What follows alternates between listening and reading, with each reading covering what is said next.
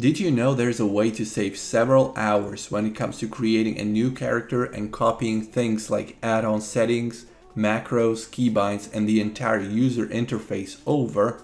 You can even copy all of this, plus your add-ons and the add-on settings from another server, whether it's a private server, retail, classic, or just another account. You can copy all of it without wasting time setting up your macros, keybinds, or Wacraft from scratch. And it's super easy and fast too.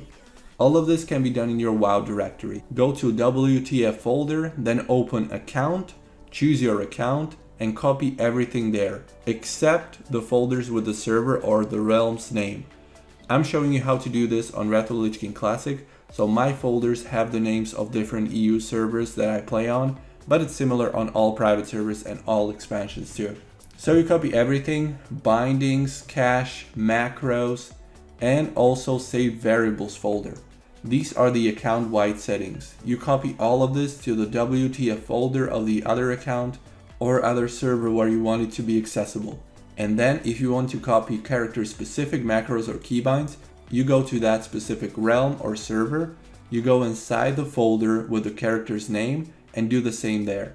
Copy everything you see in the folder and put it in the folder with the name of the character where you want the keybinds and macros to be. And that's all you need to do.